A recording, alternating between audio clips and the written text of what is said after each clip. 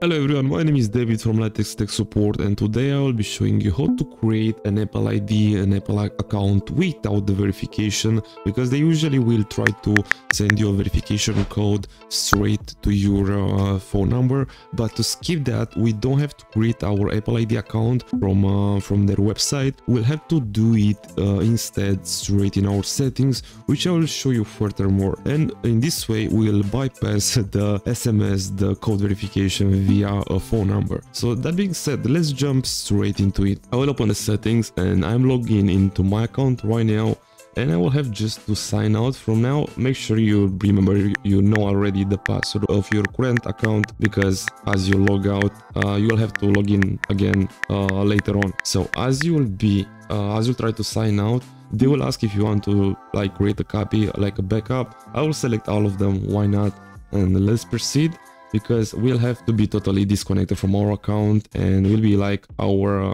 iPhone will be empty somehow.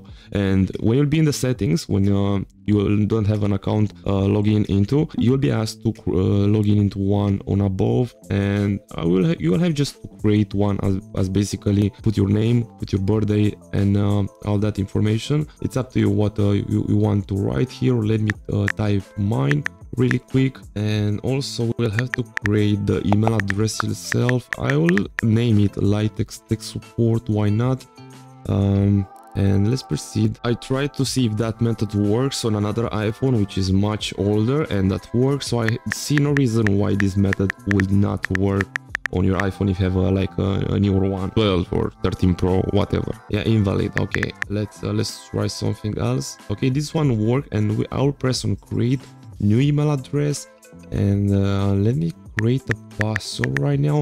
I'm glad that the iPhone recording will censor automatically the keyboard, and will be less work for me when I will try to edit this later on. And right now I will have to put a phone number. I will select US, and I will type a totally random number that actually doesn't exist, because you will see immediately. Right now I'll press on continue, and yes, I selected the text message verification, but the thing is that you can press right underneath, and I will press on verify later, and yes, let's continue, and I basically bypass the verification, agree to the terms and conditions, put my iPhone passcode, and it worked. And let's see if that actually worked. We'll check that in the settings of our iPhone, but first I will have to type my iPhone passcode right now, and let's press on don't merge, and now is the moment of truth. Yeah,